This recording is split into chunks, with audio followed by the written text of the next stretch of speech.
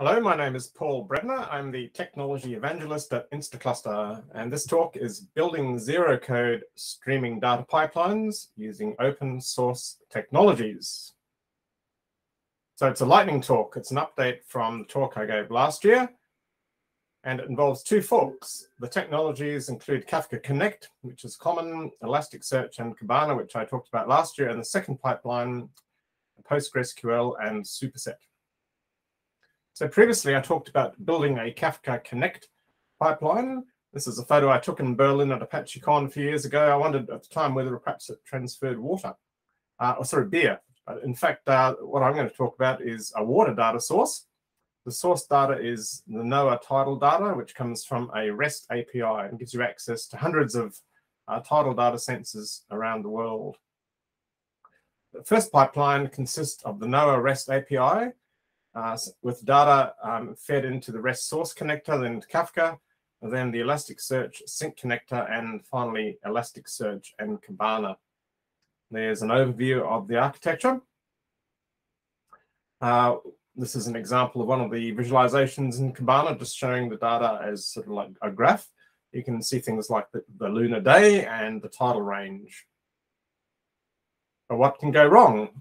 Well, I left the system running for a few days and discovered that some of the connectors were failing. And it turned out that sometimes there were JSON error messages, and sometimes there were even non-JSON errors being fed into the system as well. And the connectors did not cope very well.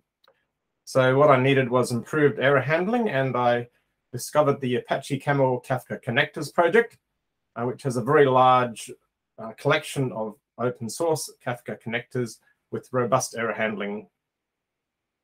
So what's new? This is the second path. It's basically a different pipeline with new syncs added. The PostgreSQL sync connector, feeding data into PostgreSQL, and then visualization using Apache Superset. Some of the challenges around this pipeline were finding open source PostgreSQL sync connectors that work with schemaless JSON data and which can insert that data into JSON-B table columns. And then finally, configuring Apache Superset to read the JSON-B data and visualize it. Superset has lots of visualization options. Here's just one of many examples using a scatter plot. The size and color show the sea level trends and explain perhaps where you should and shouldn't buy property in the near future. I also investigate scalability, how well do both systems scale. And in the conclusions, which you can see in my blogs with the URL there, you'll see more details about the scalability and cost comparison between these two pipelines, a more detailed evaluation of Kafka Connect, and a comparison of Elasticsearch versus PostgreSQL and Kibana versus Apache Superset.